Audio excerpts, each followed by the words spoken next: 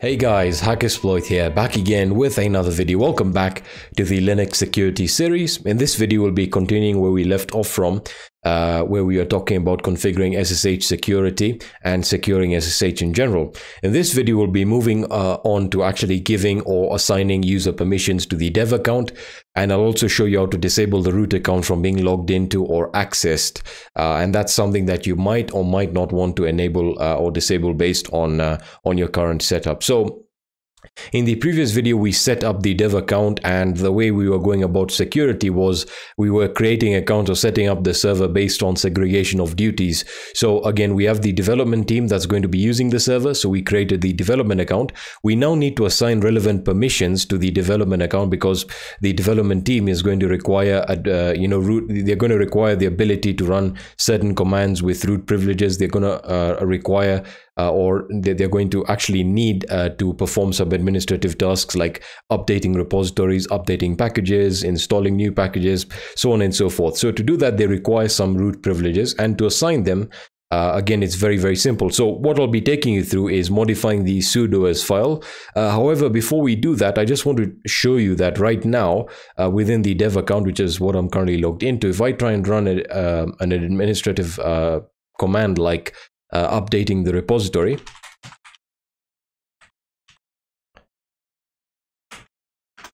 and if I hit enter, you can see it's going to tell me dev or the user dev is not in the Sudoers file. This incident will be reported. Well, what this means is that I don't have the necessary privileges to run these commands, and it tells us to look at the Sudoers file. Now, the Sudoers file can be accessed within the etc directory by a user that has root privileges. So the first thing we're going to do is we're just going to switch into the root user here. It's going to ask me for the root password. I'll just provide that here, and I'll just go into my home directory here, and we will. Okay, so we can now say vim. I'll use the vim editor, so etc, and we are looking for the Sudoers file. So if I type in Sudoers and I hit enter, you're going to see something very interesting on the first line of this particular file. It's going to tell us this file must be edited with the vsudo command as root. So this file, or this configuration file as it were, essentially allows you to set up and configure permissions for users system-wide. It allows you to set up various aliases, it allows you to set up group permissions, so on and so forth.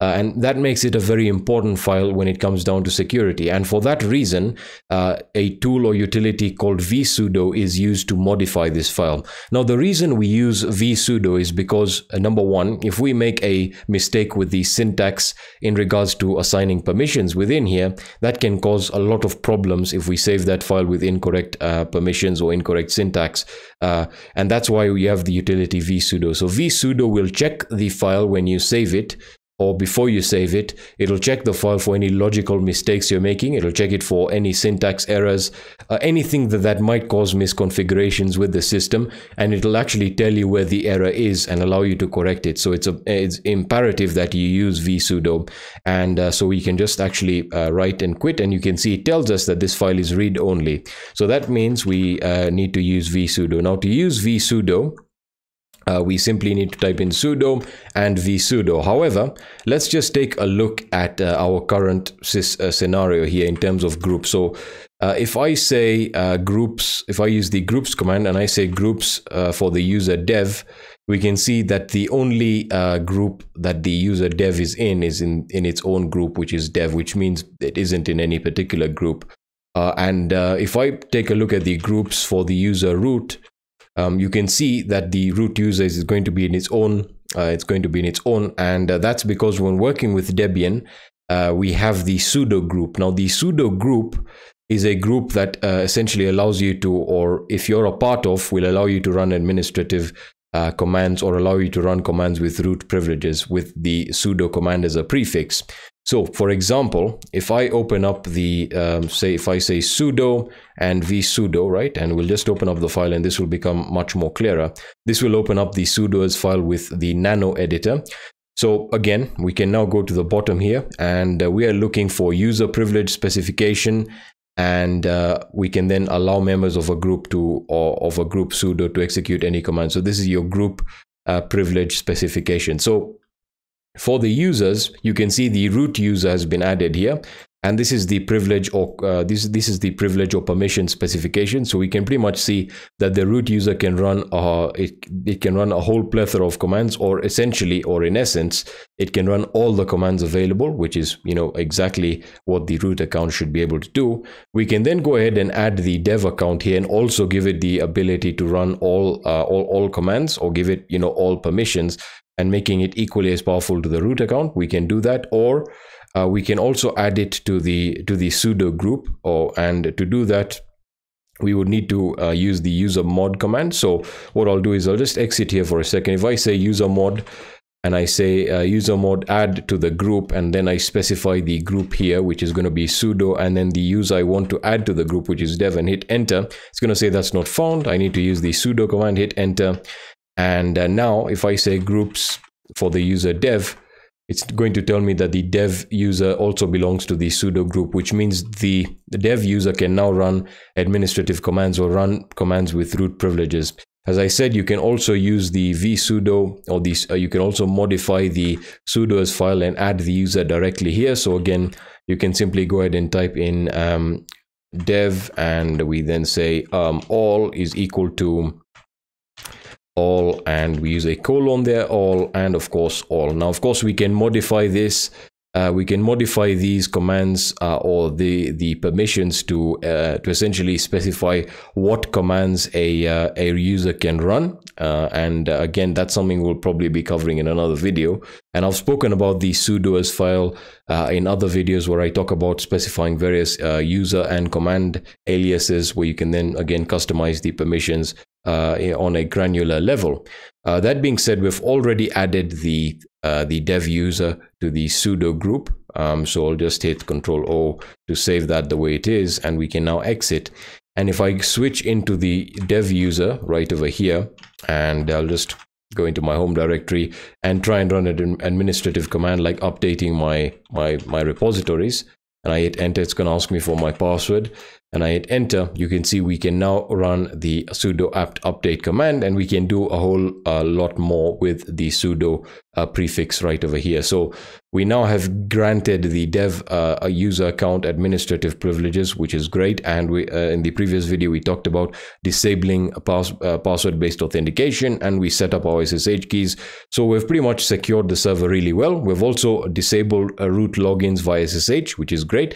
Now let's talk about disabling the root account. And when I talk about disabling it, I mean essentially refusing or revoking access to the account. And there's tons of ways you can do this. One of the ways is to change the password, or to lock. You can lock the user account password using the password command. And if I just open up the man pages for the password command, and I go to lock, which should be right over here. There we are, we have the lock command.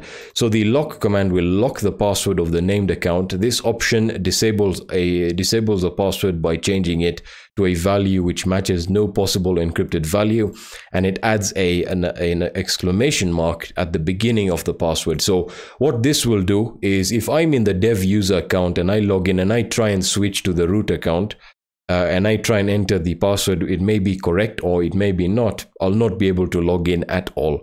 Now this is a great way of restricting access from other users on the system, like the dev account. So I'll just give you an example. So let's say I give the dev account administrative privileges, and they're able to run certain commands as root, and they try and log into the root account. They may have the password or they may not have it, but they try and log in. Regardless of whether they have the password or not, they'll not be able to log in using password-based authentication. And I'm talking about that locally, not via SSH. Of course, they've established the initial SSH connection using the dev account, but if they try and switch locally, as we have been doing, they'll not be able to do it. And the only way then to log into the root account is to set up another SSH key, and then the only person who has the SSH key to the root account will be able to access it there. However, as we know, we have disabled the root account from being logged into via SSH, so that's not something we want to do. So again, this is not something that is recommended you do if you plan on using the root account again, but it's a very, very helpful option.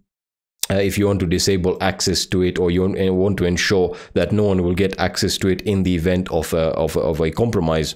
So to set this up, we use sudo, and we can then say password, and we say L to lock, and then we specify the user that we want to lock, and we hit enter. It's going to tell us the password expiry information is changed. If we display the, and I'll just use the sudo command, and if I say cat etc shadow, like so, and I hit enter, if we take a look at the password hashes for the root user, you can see the exclamation mark has been added, and this is a password, of course, whose hash has been changed and does not match that one of the original password. So that's how to lock it. Now, as I said, let's actually see this in action. If I say switch user into the root user, and even if I enter the legitimate password, you can see it's going to tell me right over here in a few seconds there's an authentication failure, and that's because the password does not match. All right, so I hope that makes sense. And again, as I said, this will be great, or this again can be used to ensure that no one gets access onto the onto the root account. Now, to unlock an account, we simply just change the L to U to mean unlock, and we hit enter. And if I try and log in now again, and I enter in my correct password, I can do that, and voila. So it's really very simple to do that. And let me just go back into the dev account.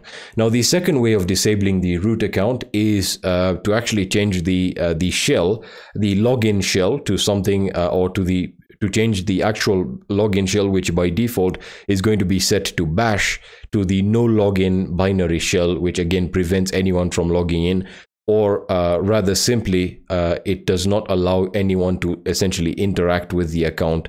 And as we know on Linux, the main interface for interaction is through the terminal. So I can explain this really simply. If I go in and I type in cat etc password to list out all the user accounts and all the other various configurations for the account, if I take a look at the dev user, you can see the dev user has a home directory right over here. This is the user ID. The user ID is 1000, and if I take a look at the shell, you can see it's bash. So that means whenever we try to log into the dev user, we will be greeted with a bash shell. We can also change this to another shell, like the Bourne shell. We can change it to the Z shell, so on and so forth. However, there's something very interesting here. If you take a look at the service accounts that deal with maintaining various services like MySQL, you can see, let's take another example like SSH here. You can see that the default terminal is sent, or the default shell is set to user sbin no login. What that means is you cannot log into this particular account via SSH, or you can't access it remotely as well, or you can't access it locally. So that means when I change the root account default shell to user sbin no login, I'll not be able to log into it at all via either locally or remotely. So again, that's something you want to be very cautious with. You want to ensure another account on the system has root privileges, so that you can always revoke this and change it back to bash. So I can just show this to you. Remember, the root account is not locked anymore. So to actually change this, all we need to do is we can use the change shell utility. So we say sudo change shell, which is chsh, and then we specify the user we want to change the shell from, or the shell we want to change of the particular user. So we hit enter, and we change the default bin bash to user sbin, and we say no login, right? And I believe that is correct. And we hit enter. And now again, if we use cat etc password, and we take a look at the top here for the root user, you can see it's set to user sbin no login. So if we try and log in to the root user, so switch user root, and regardless of whether I hit my password, you can see it's going to tell me this account is currently not available. So that means that no one locally can escalate their privileges to the root account. And of course, if they do, they'll need to specify a custom variable that actually explicitly specifies what shell to use. That being said, it's highly improbable that that will be the case. So this is a very good security feature if you're working on hardening your server. Right. Okay. So as I said, you may want to ensure that before you do this, you have the appropriate privileges to revoke this with another user account. And to do this, or to revoke this, all we need to do is just go back into, say, sudo change shell, and we can just do it like so.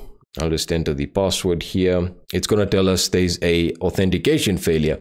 And the reason it's telling us that is because, if you remember, we've disabled the actual shell that we can interface with. So that means we'll have to do this manually. So we need to say sudo vim etc, and we say password, and then we can change it manually within the file here. Although it's always recommended to use the change shell utility. So we'll just change this to bin and bash. Right, and we save that, and we should be able to access the root account now, I believe, or we'll have to restart the system, but there we are, we can still access it, which is fantastic. So excellent. So in this video, we've taken a look at how to set up user permissions for the dev account. We've taken a look at the various ways of blocking or locking the root account from being accessed, both remotely and locally.